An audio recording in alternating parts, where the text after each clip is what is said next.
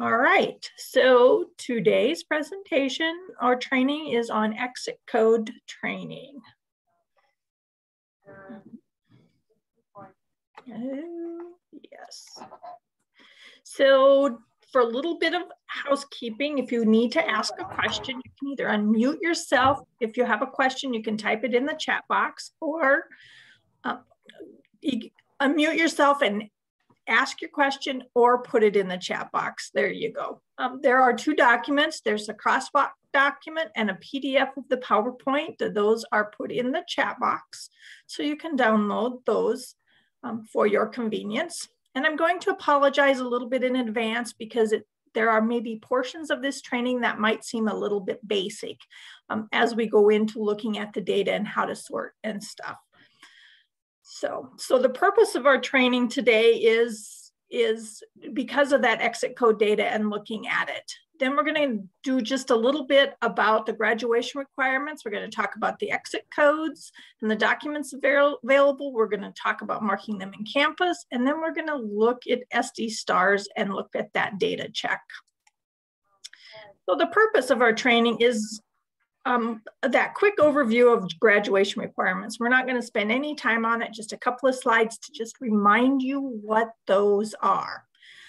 The main reason we're doing this training is to help districts ensure that the information in Infinite Campus, the student management system, is correct. And if you find some errors within the data, how to go in and make those changes.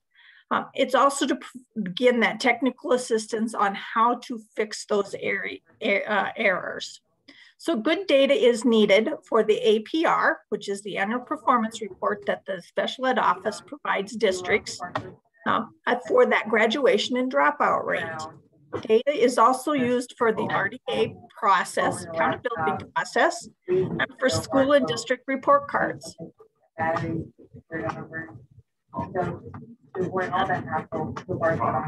Melissa, do you have your phone or your mic muted? All right.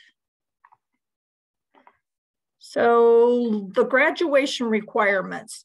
So this is the page where you would find those high school graduation requirements. If you go onto the students with special needs, there are some documents that will help guide you through some of the information that we have provided. The South Dakota, the next picture or graphic is that infographic of what those requirements look like. So here we go.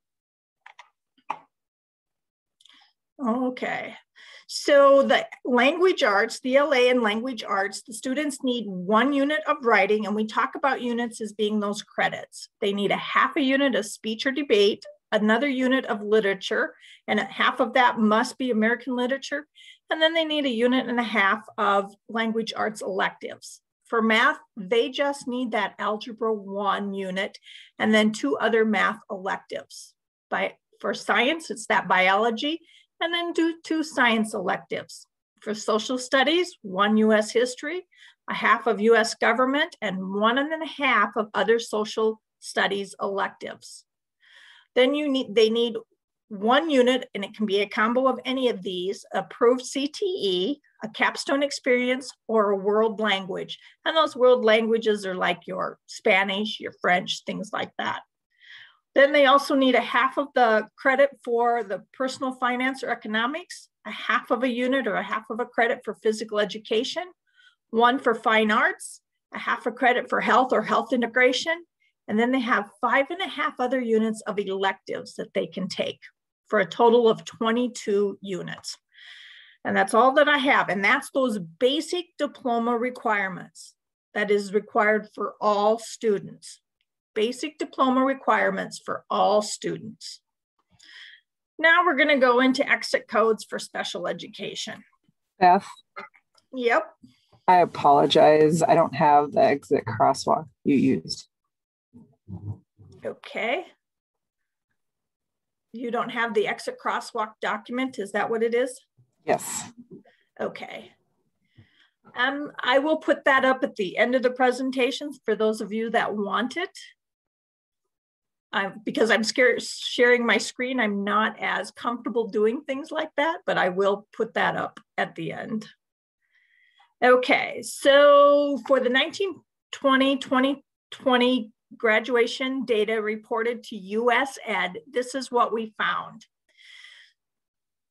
If we looked at the general enrollment exit codes, we had 610 students or graduates that were on an IEP. According to the special ed exit codes, only 495 were reported. That's a difference of 115 students, 23% difference. So that's the purpose for this training as well, is to make sure that we are looking at both of those exit codes and making sure that they match. So that's the first thing we're going to do, is we're going to look at the IEP program exit codes. So when you look at those special ed field codes, one is for those students not receiving SE or special ed services. So you've had an IEP team meeting and the student no longer, or you've reevaluated a student and that student no longer qualifies for special education. You would use this code, the 1 code. 2 is that graduated with a regular high school diploma. They've met all the same requirements as their non-disabled peers. 3, continues completed IEP team modified coursework. That's for those students that have had that modified course requirements or the coursework was modified, okay? But they've completed that, but they're still coming back because there's still some requirements that they still need to complete. 4 is reach that maximum age, and you would use this code if they have not completed the IEP team modified course requirements. The only thing that they've done is they've aged out. They've reached that maximum age of 21. And 5 is self-explanatory. 6, move known to be continuing. That's where the student has moved. You've received a records transfer request.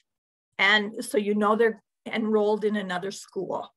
7, you know the student has moved out of your district, but you're not sure where they went. So you know they've moved, but not known if they're continuing or not.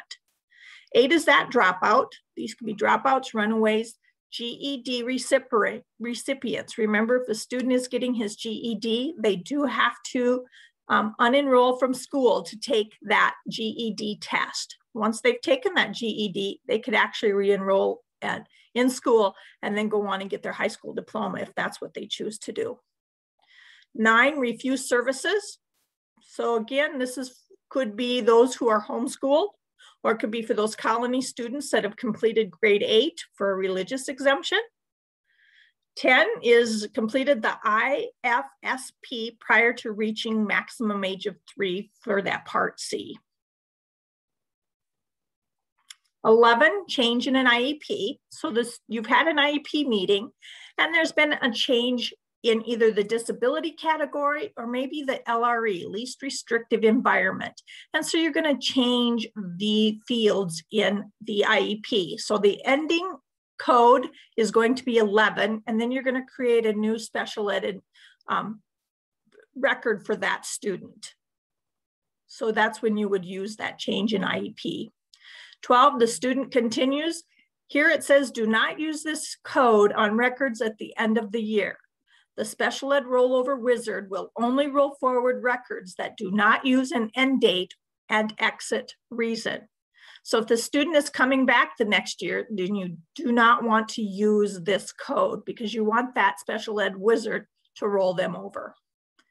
13 is discontinued education. So they've completed the IEP team modified course requirements, but they've decided not to come back to school. So you use 13. 14 is aged out, but they've completed the IEP team modified course requirements. This is different than that 04 one where they've aged out. This is where they've actually completed the IEP team and then they've aged out. 5 is a revocation of consent. So the parents say, or the student, if they're of age, have said, I no longer want to receive services. And you've had them sign that revocation of services. Okay, so you're going to use the 15 code for those kids. Remember, these are just the IEP team program exit codes, those special ed field exit codes. You can find these codes in the Student Data Collection Desk Guide. This is put out by the Office of Data Management every fall. It's updated every fall. You can find it on the link that I have provided. And on our website, a lot of times we have sections on each of these websites with a plus in front of those sections. So you're going to go to the documents, click on the plus sign, and you're going to find it in there. I found that it's usually like the last document in that section. If you're looking for the special ed information, it starts on page 92 of the August 2020 desk guide. And these exit codes are found on page 101. So now we're going to talk a little bit about the crosswalk document. This is also found in that desk guide that's put out by Data Management. And it shows you the general enrollment field and the special ed field. The numbers aren't always the same, but it shows how they actually work together. So O1 is when a district expels someone. The district is still obligated to provide FAPE for the student with disabilities. The student may not have an end date in their regular, or may have an end date in the regular school calendar, but then should be entered into school number 97, okay? And I think it explains more about that in the desk guide. So in your special ed field, you're not gonna put anything because again, the district is still required to provide FAPE for that student. O2, discontinued education or dropped out. For special ed, we have the 8 dropout code, or it could be that 7 moved, not known to continue. So you know the student is moved out of your district, but you're not sure where, and you've not received any of those requests for record transfers. 3 is that in-school transfer would be the same as 6 for special ed, move, known to continue. 4, student graduated is the same as R2 graduated, and those are those that get that regular high school diploma. This is not the GED, this is not a certificate of completion, this is the regular high school diploma. They've met all the same requirements as their non-disabled peers. And 5 again is the student has died, and those are the same record or same number. 6, committed to an institution, that would be 6 in special ed code, move, known to continue. 7, that reached maximum age for special ed. In special ed code, it's reached maximum age. 8 is out of state school transfer. 6 is moved, known to be continued, because you've gotten that record request, so you know that they are continuing in another district. In the regular ed field, it's a colony student, grade 8 for religious exemptions. It's going to be 9 in special ed world, refuse services. So number 10 is the student is retained. They're going to repeat a grade. There's nothing in the special ed record that you need to put because you want that record to roll forward. So you're not going to put an end date for that student. 11, student continues. So you could use 12, but again, remember, if you put 12, student continues in the special ed field, that special ed rollover wizard will not roll that record forward. So you need to leave that blank. 12 in the general enrollment field, persistently dangerous or transfer could either be the 6, known to continue, or 11, change in IEP. That's if the transfer was due to an IEP team decision.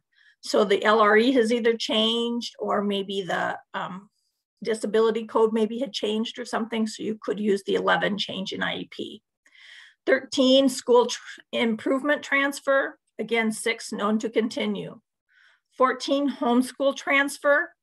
This could be a 9, refuse services, because remember, if they're doing homeschool, the public district does not have to provide special ed services to that student. They could if they would like to, and then you could put this 12 code student continues, but you're only going to do that if they are providing special ed services. Many districts do not provide services to the homeschool student. 15, suspended. This is the district is still obligated to provide FAPE. So the special ed record would not have an exit code. And again, read in here because you're going to enter that student as a number 97. And I'm not exactly sure what that number 97 is. I should have checked on that. 16 is the whole homeschool completer, different than the homeschool transfer in 14. This is a homeschooler that has actually completed their education. You're going to use again that 9 refused services, or you could be using the 12 student continues if the district is providing services to that student. 17, discontinued education, completed the GED. Again, refused services code. 18, discontinued, exceeded compulsory age. Remember that compulsory age is age of 18. 9 is going to be, you're going to use the 9 code in special ed for refused services. And when you use this code, it just is letting us know that if the student wants to come back to school and enrolls again, then they're still eligible for services. Number 19, continues, completed IEP team modified course requirement, says the exact same thing as the 03 code in special ed, in the special ed fields. Continues, completed IEP team modified course requirements. 20 is that discontinued education, even though they've completed the IEP team modified coursework, the same as the 13 code. 21, aged out. This is where they've completed the IEP team modified course requirement. It's the same as the special ed code of 14. Completed IEP team modified course requirements. There are a couple of special ed codes that don't have any general enrollment codes, and that would be the number 1, where they're not receiving special ed services. That's because the student is still in school, they're still receiving their general education, but they're just not receiving special ed services. Change in an IEP, they're still enrolled in school. There was just a change in their IEP, such as a new, maybe a change in placement or a change in disability category. So you're gonna do a new record in the special ed field section, and we will see that here in a couple more minutes. The other one is the revocation of consent. Again, the student is still in school, so you would not have an end code for the general enrollment field. Any quick questions?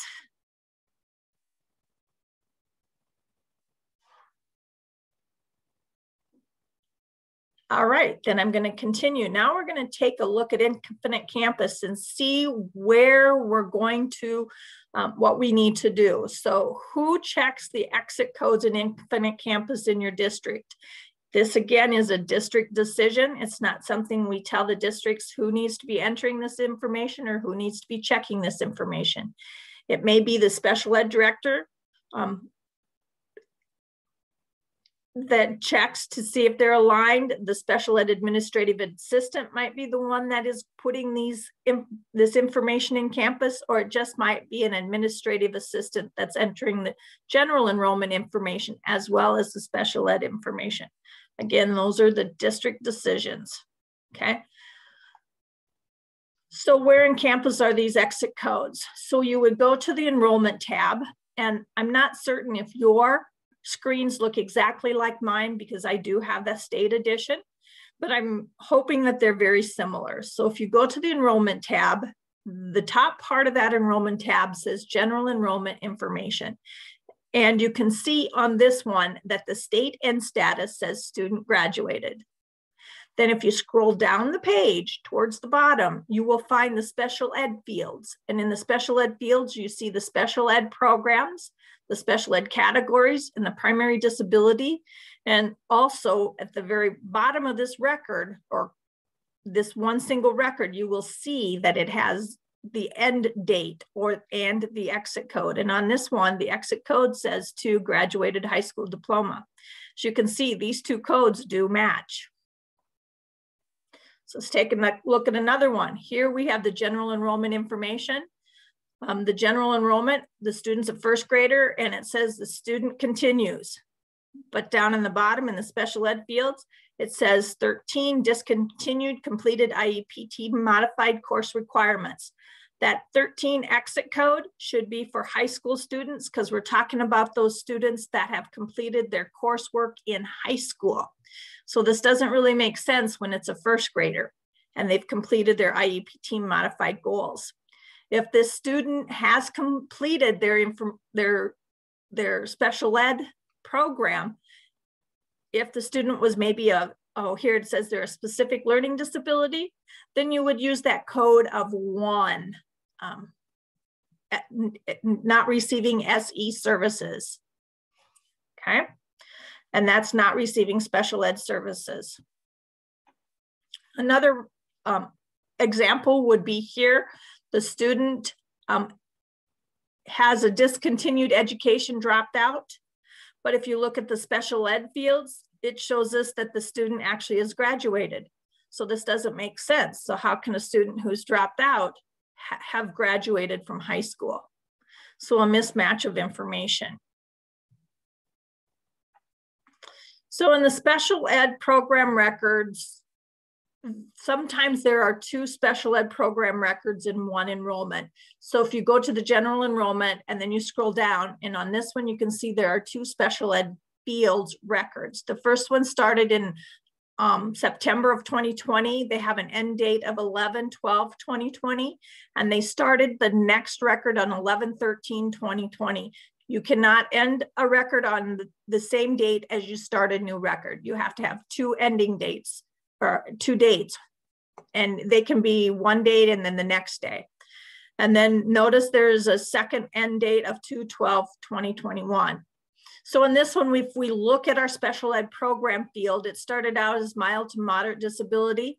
And if you look in the second record, they changed it to a severe disability. So that's why they entered a new record, a new special ed record, is because they changed the special ed program section. Okay. The other place where they might have changed would have been the special ed category, because they could have changed the LRE from a general class with modifications 80 to 100%. So they could have went to a 110 or a 120, which are codes in special ed, or they could have changed the primary disability. And here it looks like it's a 505 student. Maybe they had an IEP meeting and the category changed, and now the student's a 525. And that would be a reason why you would change and put in a new special ed field record.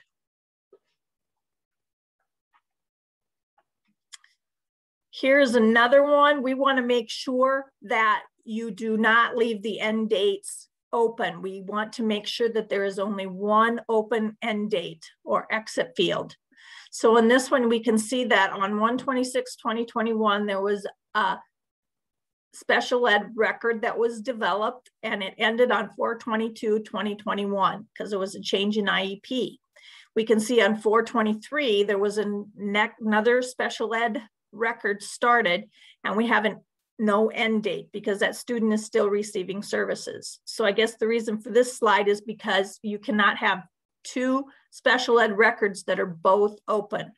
One of them would have to have an end date and an exit code. So how do I know which students have codes that don't match? You don't want to go in and look at every single student in Infinite Campus to see if their codes match or not. So that's where we go to SD stars. Okay. When I go into SD stars, there is a document in there called the SD stars data dig that will help you look for those special ed exit codes.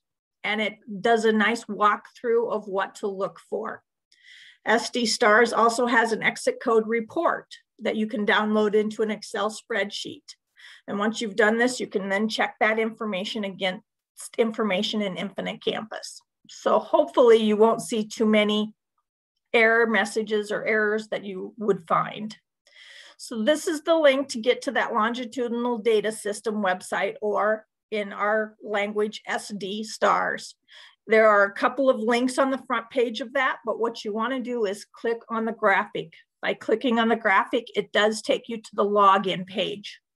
So your login is usually your email. At least my login is my email. If you're a first time at logging in, there is a link that you click on for first time users. If you've used that and still can't get in, it's because maybe you haven't been entered into the system yet, and you need to find the person in your district who is your SD stars accounts manager. And they can put you in the system and get you permissions to the sections that you need permission for. Okay, and it would be that special ed information. Every district does have an SD stars account manager.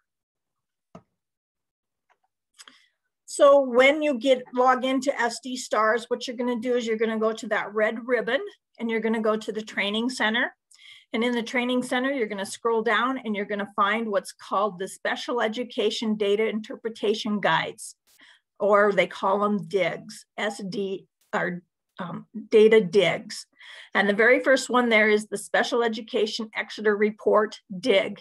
And if you look on the right-hand side, it shows you an example of what that DIG really kind of looks like. It starts out and explains the quick references, the questions report will help answer. It talks about the intended audience.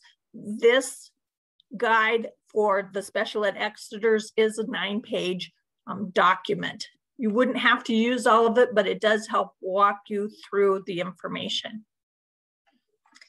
So to get to our SD Stars report, you're going to go back to that red ribbon. You're going to go to report, and on mine it says state reports. I would think if you're logged in as a district, yours is going to have district or school reports. You're going to again scroll down until you get to the special education reports, and you should have a special education Exeter report. If you don't have the special ed Exeter report, then you may have to get a hold of your district's SD Stars manager, and they would have to give you permission to that report. Once you get to that report or click on that report, it's going to come up with a filter.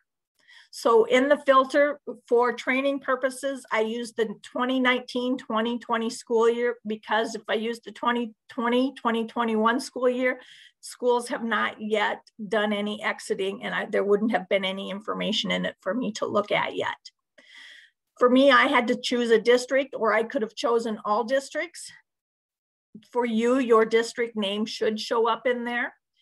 For number 3 then is the schools. So you can select all schools from the list. You just mark the all schools. If you notice the important graphic there, it says when using the all districts, all schools, or all grades option, make sure no other options are selected. If you select all schools and a specific school, the report will only display, lights went out, the specific school selected, and the same is true for districts and grades. And believe me, that's exactly how it works, because I made the mistake of selecting one school, and when I didn't get very much data, I couldn't figure out what I had done wrong. And it was because I had selected all schools and then one school, and it just gave me that one school data. So it does work like it's supposed to work. Number 4 then is you need to select the special ed reasons. I always select all reasons in the box because I want to ensure that all the data, it looks good, not just the high school exit data, but all the data. 5 is the enrollment exit reasons. And again, I select all. Another thing that once I forgot to do was to hit the view reports. And I sat there and wondered, why isn't it showing me the data? It's because I forgot to hit on the right-hand side that view report. When you do hit that button, you may need to be patient for a little bit, because depending on the amount of data that it has to search and look for, it might take a minute or so. Once the data has loaded, you're going to get a ribbon that has some reporting information on it. The first page, the previous page, the current page, the next page, last page, and so on. The one that I use on here and go to almost always is the export report link, okay? Sometimes I use the next page, but not very often. As you can see on this one, there's one page of 1, so there might not have been very many students. And in this case, I might not have exported the data. But by exporting it into an Excel spreadsheet, you can actually manipulate your data or filter your data to look at it, okay? So this report also looks at special ed students who are currently or were in special ed at the school or district at any time during the school year.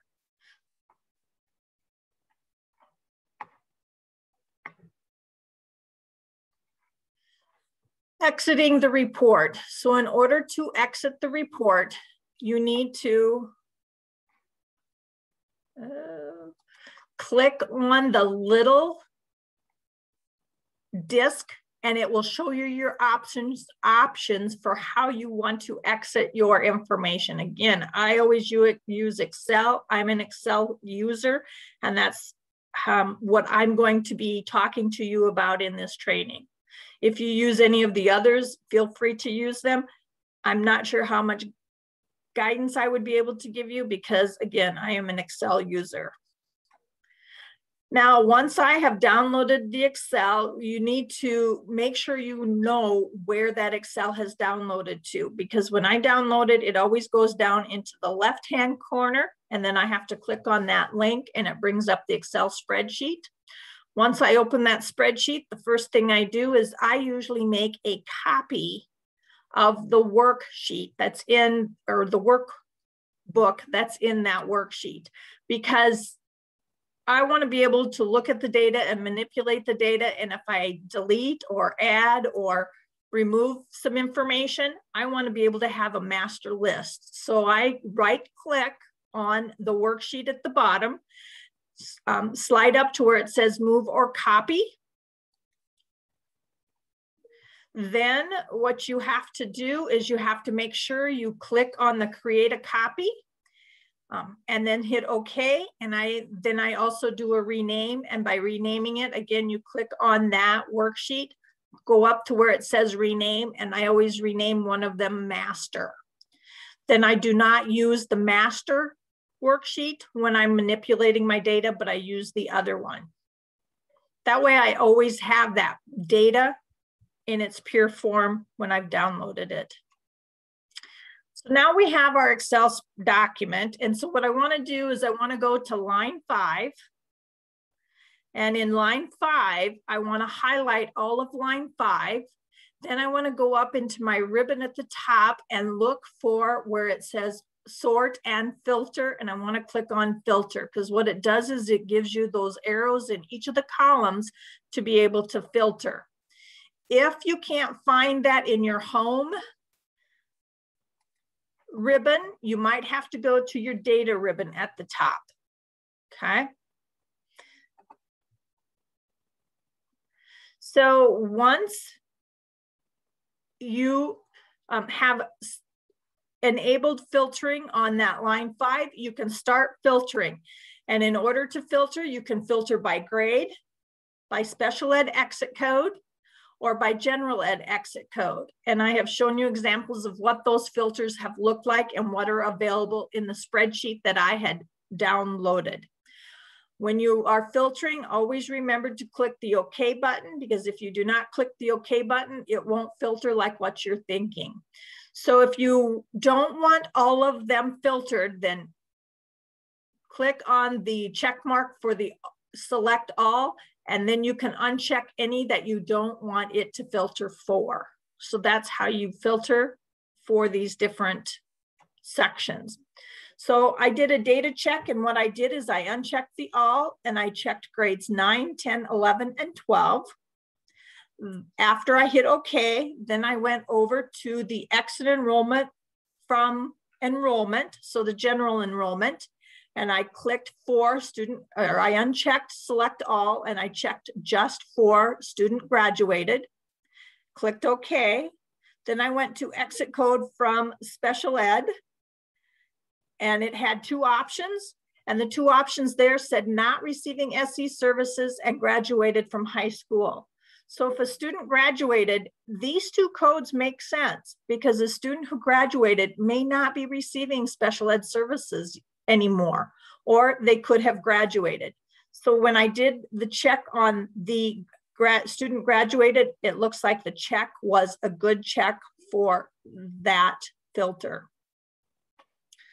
So in order to reset the filters, you have to go back and either click the clear filter from grade level and then hit the select all, or clear filter from whichever of those that you had filters set for. If you don't clear the filter, then you're not going to be able to select for the next filter. Now we're going to do another filter, and this time the first filter I did was from exit code from enrollment. And I selected discontinued or completed IEP modified course requirements. And I selected the special ed exit, and it shows that it just has the blanks, ... That just means that it has an open record, that yes, it has a special ed record, but there's no end code. So the thing that looks a little strange for me in this one is with the 20 discontinued completed IEP modified course requirements, the grade level in this says early childhood, age 5. So the discontinued completed IEP modified course requirements is for those students that are in high school. And so the early childhood and the age 5 does not make sense. So what would you do next?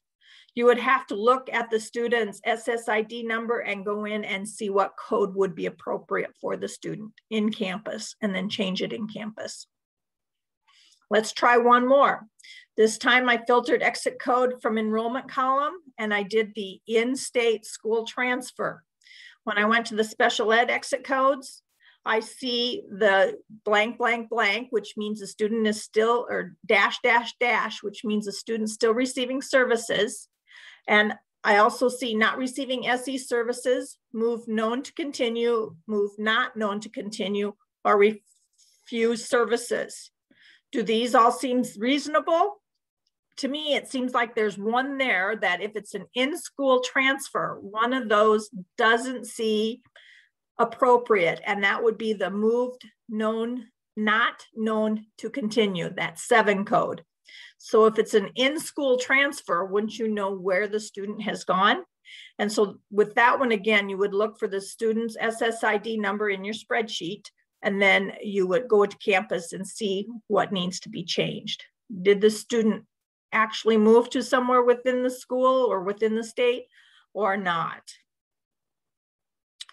So what are your next steps? Your next steps then are to work with your district staff to check those exit codes. You can run the report in SD stars. You can filter to find the errors, or maybe there are no errors, which would be wonderful. You can change the codes that are incorrect, and that would be changing them in SD stars. Don't change them in the spreadsheet because that's not going to help you. Then you're going to have to wait until at least the next day to run another report, because SD stars does upload overnight, make those changes overnight. It pulls the information from campus every night, every evening. Starting at the end of May, special ed programs, my office, will be also checking the data. And so we may be contacting you if we find some errors. But it would be great if you would not wait for us to contact you, if you would start making those changes now, or as soon as school is out. So next, are there any burning questions?